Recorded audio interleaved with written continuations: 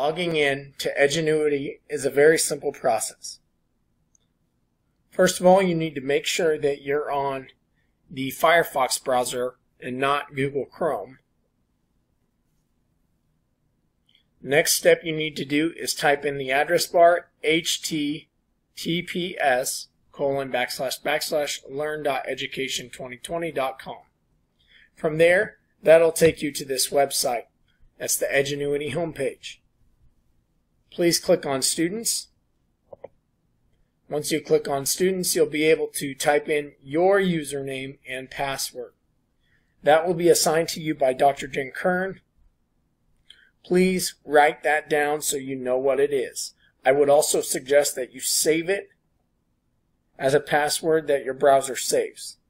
After that, you'll hit Login, and as soon as you hit Login, you should be able to enter Edgenuity.